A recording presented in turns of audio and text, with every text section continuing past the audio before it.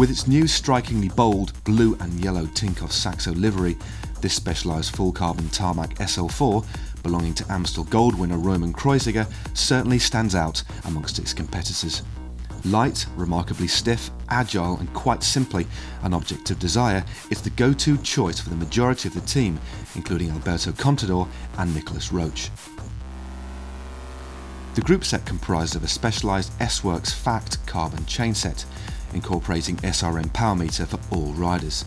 The front and rear mech are SRAM Red 22, as are the brake calipers and levers. Zipp supply the full carbon seat pin, handlebars and stem, with 404 Firecrest tubular deep section carbon wheels. Now the full range of Zipp speed weaponry is at the team's disposal.